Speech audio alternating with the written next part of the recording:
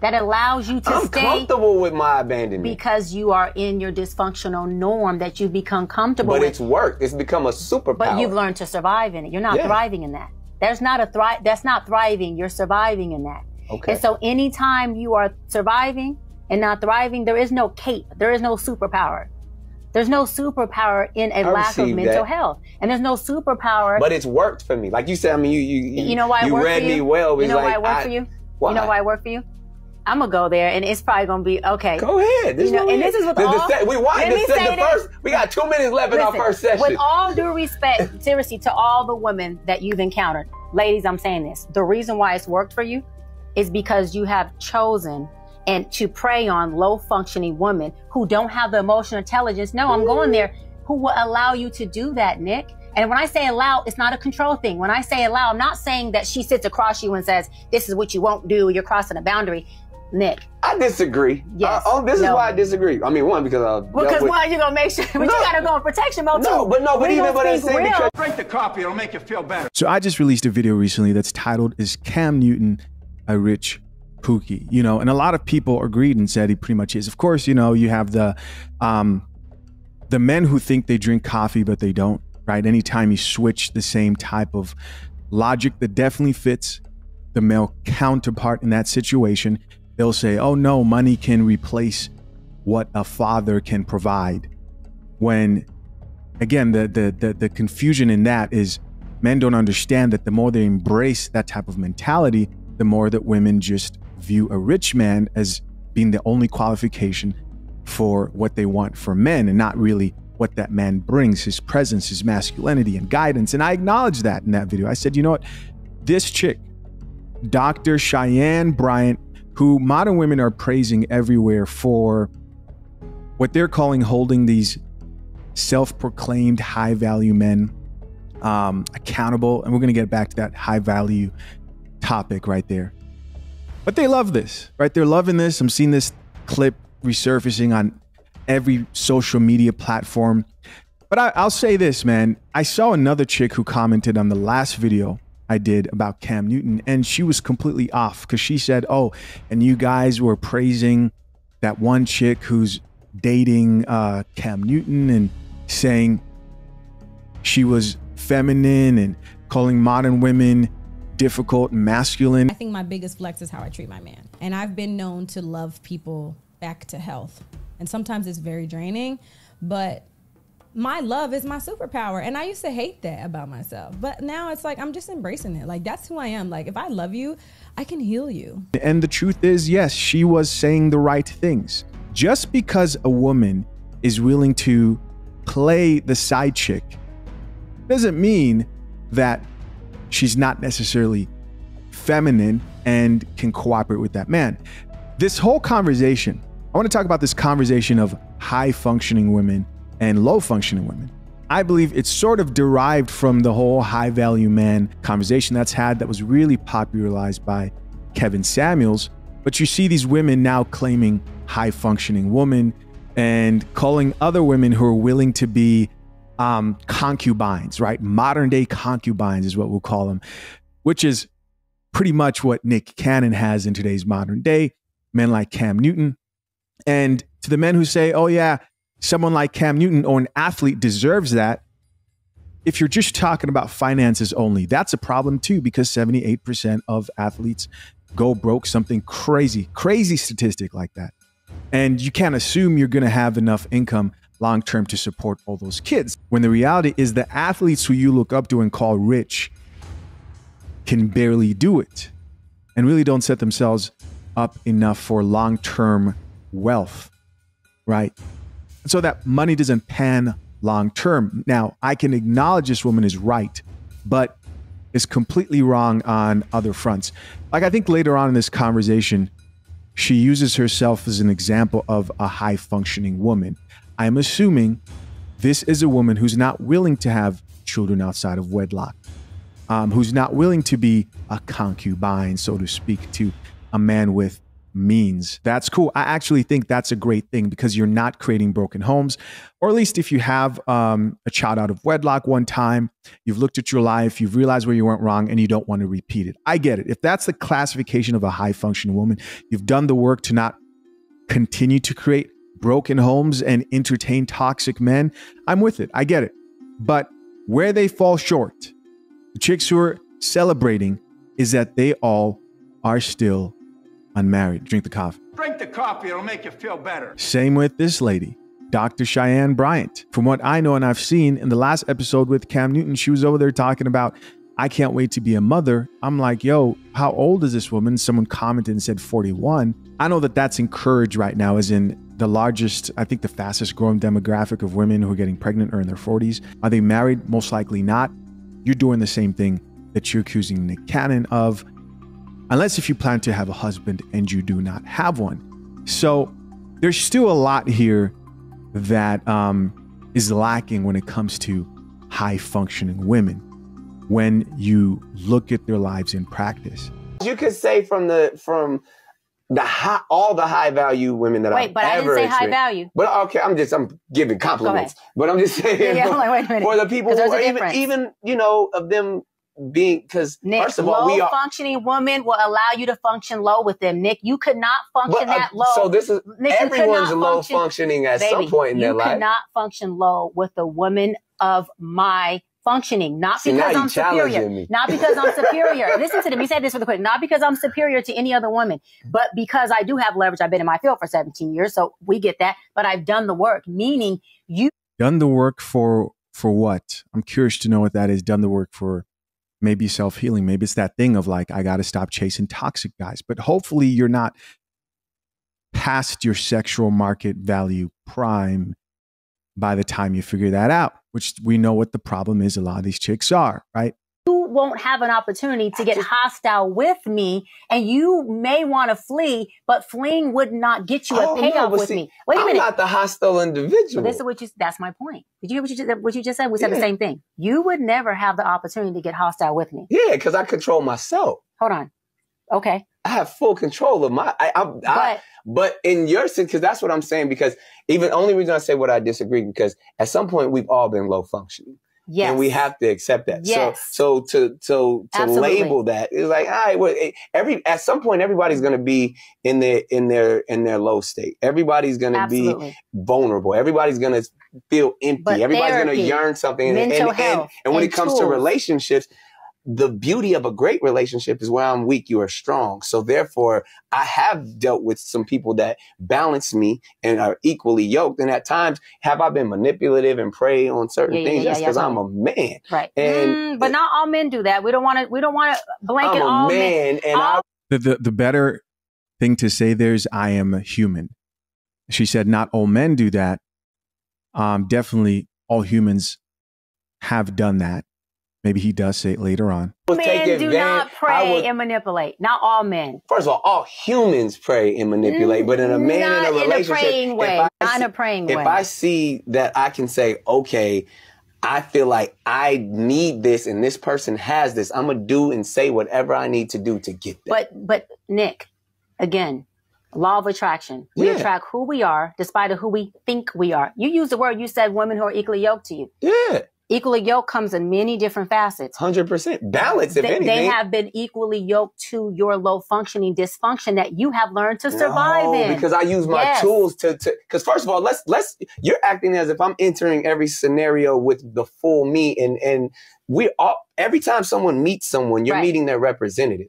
I know how to turn on the perfect man. What I believe is happening here, right, just to explain the conversation, because we did enter the middle of the conversation, is she's saying these women who you're allowing into your life to impregnate, they are entertaining you because you're at the same level of low function, what she has termed low functioning behavior, right? And he's saying, no, I'm gaming these women up. In so many words, he's saying, I understand what I'm doing with these women, giving them what they want. They have what they want. I'm not missing anything in myself. I know what it is. I know what I'm getting myself into, is what I'm getting so far from this. Now, if you guys want me to react to the whole thing, Maybe, right? Comment down below. Depending And on so the therefore person, I may have manipulated a situation, Right. and therefore, so it's to no discredit to anyone Yeah, else, I but got you. I've come into every situation. I can be God-fearing, celibate, the one Right, that you right, want. I can right. tell you everything that you want in a Right. man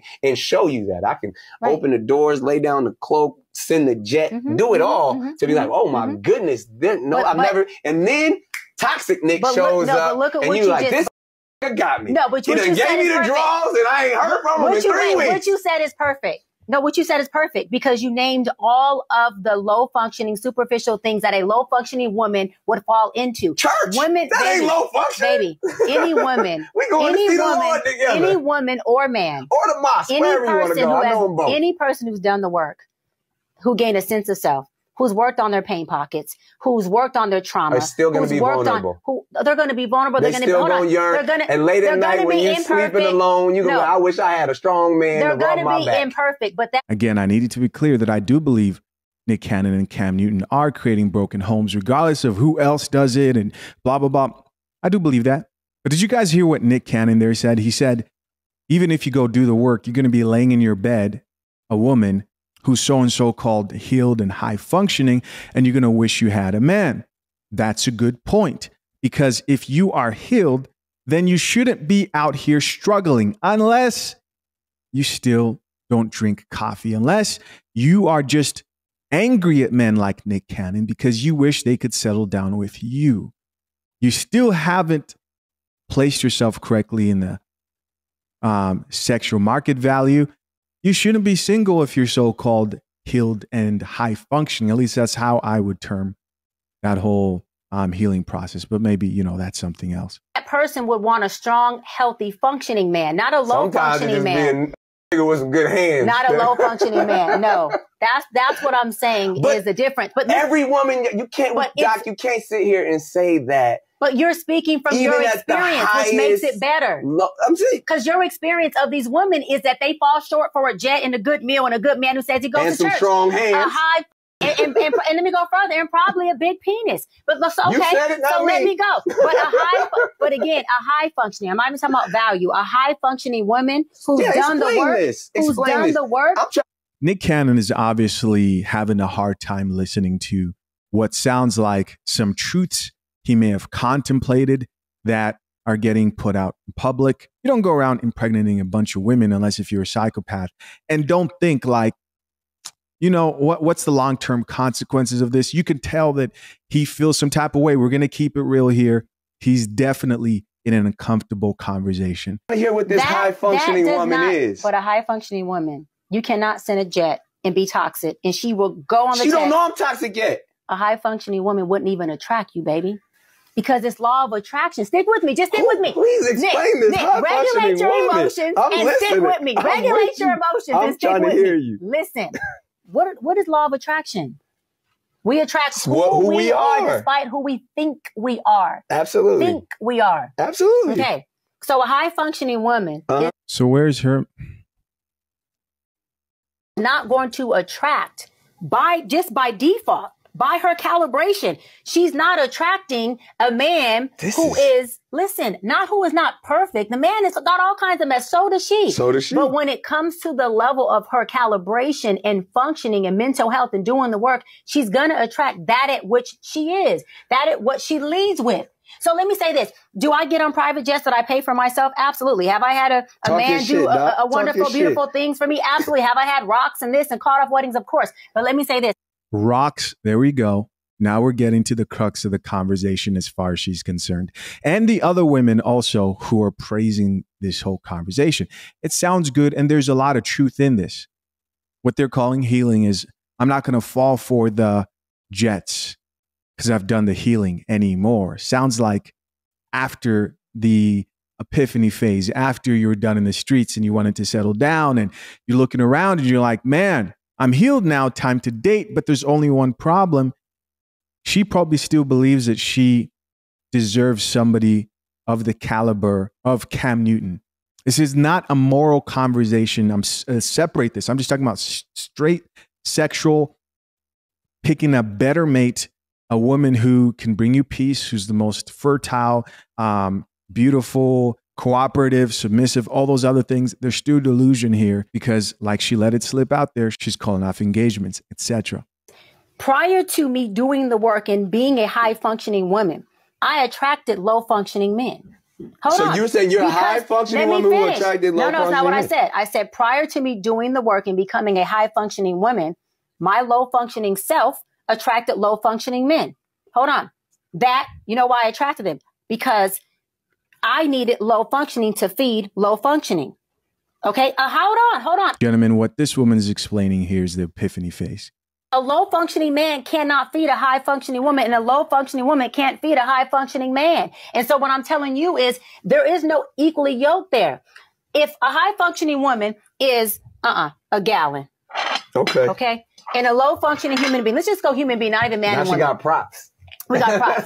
This is the high functioning person. This is the high functioning woman right here. Just a person. Let's just. All right. So that was obviously from somebody's phone. They're recorded. Here's another woman on this topic. I thought this was a really interesting video. Let's check it out. This might step on some toes, but a lot of people don't know what a low functioning woman is. And in light of Dr. Bryan's interview with Cam Newton and Nick Cannon, I just want to give some real world situations of how this can be relatable to you as well. And before I go down those facts, I just want to state that these men are not comprehending what she's asking. They were just called out and did not want to answer the questions in which they were being asked. Like most men that we encounter.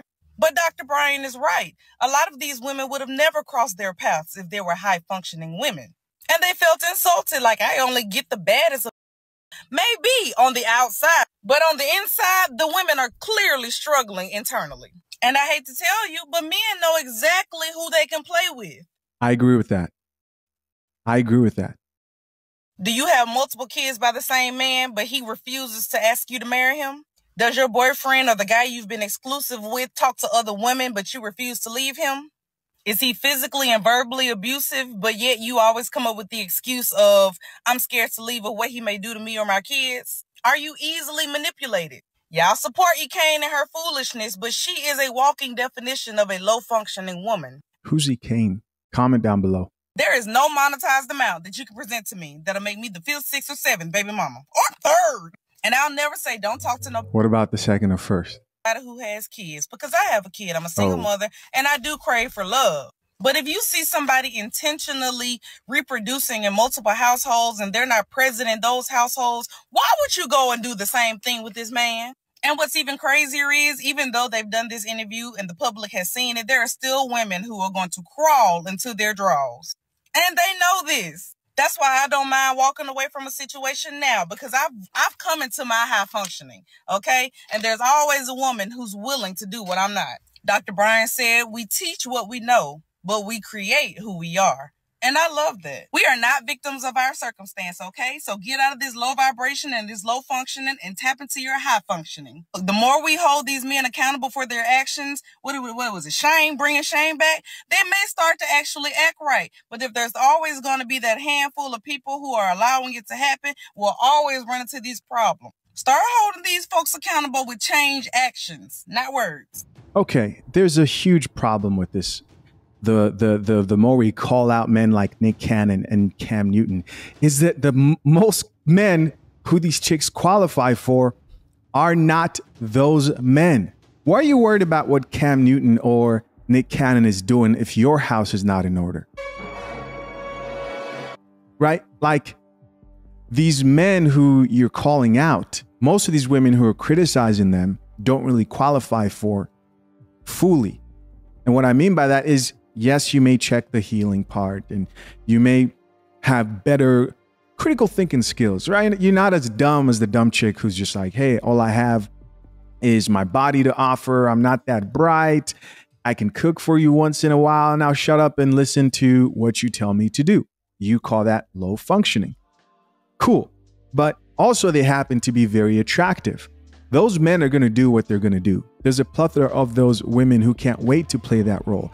And while I can agree with this chick and other women that, yes, men who go around creating broken homes and they think they can handle it and I'll spend time with them and I'll juggle the whole situation. They are part of the problem, but they're not part of your problem.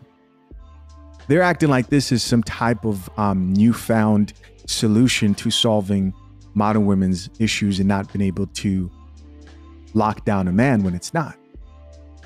It's not. And if high functioning woman doesn't mean that you're caffeinated, then you really don't have any true hope in being with the man who is good for you, who's healthy for you to maintain a healthy relationship, because you're still living in delusion. If you're a decent looking woman today who's done the work, you should be able to lock down a man. Plain blank period. In most cases, think they deserve more than they actually do. Guys, of course, I'm curious to know, what do you think? Leave your comments down below. I appreciate you for checking out yet another episode of The Coffee Pot. Till next time, I'm out, man. Peace.